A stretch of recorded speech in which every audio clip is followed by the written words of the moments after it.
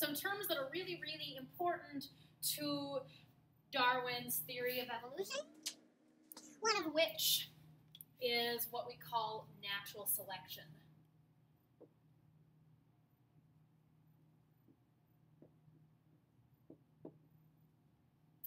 How I like to term this is nature selects. What happens is you have a selection pressure.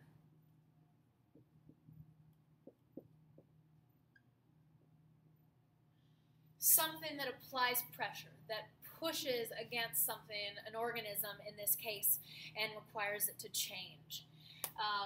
So what happens is a lot of times people say this is survival of the fittest, and that's pretty much true, a very, very simplistic form. So we have a pressure that is acting on an organism, and it wants it to change. And so that organism can adapt, or it can die out. And so a lot of times that is where natural selection comes in. Now, natural selection depends on a few things. One, variation. Variation, this is differences in a population. They are the reason that you and I, we don't have the same hair color necessarily, we don't have the same height, we don't have the same facial features, because there's a lot of variation in the human population. And so we have variations. Now, the other thing that natural selection depends on is that some types of variation are favorable. These things can be, variation can come from genetics in things like mutation or recombination. Now, both of these things are genetics related.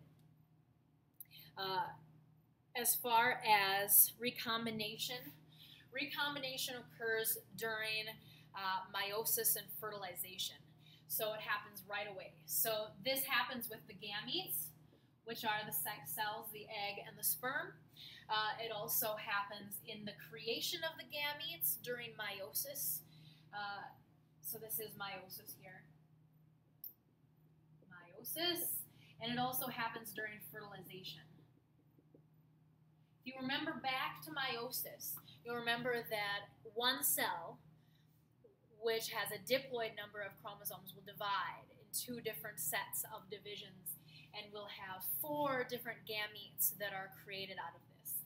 And these gametes have half the chromosome number, so that when they get put together, you can have one with the full number or the diploid number. Fertilization is when those two gametes meet. And if you remember also, meiosis produces 4 cells, 4 that are very unique from each other. So that's really neat, because no matter, depending on which of the gametes fertilizes the egg, for instance, which is another gamete, it'll result in a different offspring, which is so cool, because there's so many possibilities. Mutation, something that goes wrong. Now, a lot of times they're harmless. Like if you have another finger or something along that line, it's harmless. It will not harm you. Sometimes they are beneficial. And in those cases, then they will hopefully allow the organism to survive longer so that they can pass on those traits. And the mutation will carry on and perhaps even become commonplace. Now, one more thing that's really, really, really important about natural selection is something we call gradualism. If something happens gradually, it happens slowly over time. And that is exactly what gradualism means. Evolution does not happen overnight. It happens slowly, slowly over thousands and millions of years, especially if we are talking about complex organisms. We don't just change overnight. Okay, a few more terms here that you'll want to know. One being adaptation. An adaptation is something, a trait that helps you survive, that helps you survive long enough to reproduce in particular. And so an adaptation will be something in a result to a selection pressure. So with natural selection, you could have a pressure pushing on you and you change. One of the examples that we had in the video that we watched, the Evolve video, the squirrel, its selection pressure was the snake. The rattlesnake had this venom. And so it was able to, one of the squirrels, or a couple of the squirrels, had this gene that allowed it to withstand a strike of rattlesnake venom, which is very unusual because it can take down a full-grown human. But that adaptation allowed that squirrel to survive long enough to reproduce and pass on that gene. And so now we are seeing a lot of that in that population. More on that topic later. Niche. A niche is a role that an organism plays in the environment. It's not just what it eats, but it also can be who eats it, what it does for the environment, because a lot of things do things for the environment that we don't necessarily consider or know about, and so they interact. Structures. Okay, we have two different types of structures. We have homologous structures and analogous structures. We also have what's called vestigial structures. Now, vestigial structures are things that we do not use anymore, like the human tailbone. We have no use for it, it's left over, it's a remnant from development. So that is no longer needed. Homologous and analogous, on the other hand, homologous is something that has similar ancestry, similar structure, but it does not have the same function. Structure, ancestry, not function. Analogous, on the other hand, is the opposite. It has the same function, but not the same ancestry. Example of homologous that I used when we did notes, an arm of a human, wing of a bat.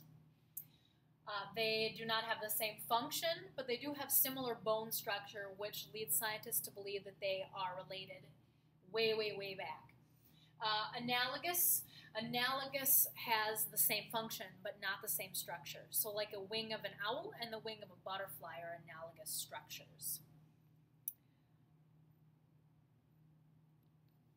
So we also have divergent, convergent, and coevolution that we should probably discuss as well. Coevolution is back to the squirrel and the rattlesnake.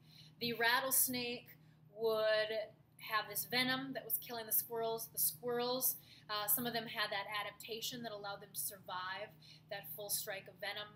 And so they, all of a sudden, they're all getting that because those are the ones that survive long enough to reproduce, to pass that on. Then the rattlesnake, now if you remember at the end of the video, rattlesnake venom is getting stronger to co-evolve with this. So back and forth until they reach some kind of an end. Then we have divergent and convergent. To diverge is to go opposite ways. You start out with one species and they evolve over time to become two different species, like we saw with the clipbirds. We had started out with one species on East Clipland, and then half of that species was separated, and that species changed. So it can stay the same. Here's the first type of clipbirds, and they stayed the same because they stayed on the same type of island, or the same side of the island. The other ones had to change or to adapt to this side or die. So they changed into a different, almost a whole different species. That's divergent. They change, they go away, they diverge. Convergent is to come together. So if you start out with two different species and they evolve similar traits or something along those lines, they converge, they come together. The other one that Darwin used was adaptive radiation, where you start out abbreviate radiation. You start out with one species, and that species develops into many different species, all with different traits, like Darwin's finches. Now, the evidence that scientists use to do this, things like fossils. The fossil record is very huge. They look at fossils throughout the layers that tell them how they were related, how they changed over time. Usually they're found where water was. And also today we have bacteria. If you remember to the Felony Friday that we talked about bacteria that was evolving, that was changing, that had developed resistance to antibiotics that we use so readily.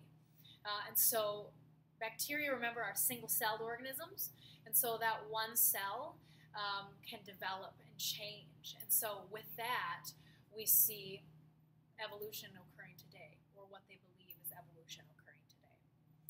I hope this has helped. If you have any questions for me before the test, you can tweet me. I will respond pretty quickly because I get it on my phone. You can also email, and I will try to check my email regularly tonight so that I can get any of your questions. Hope this has helped.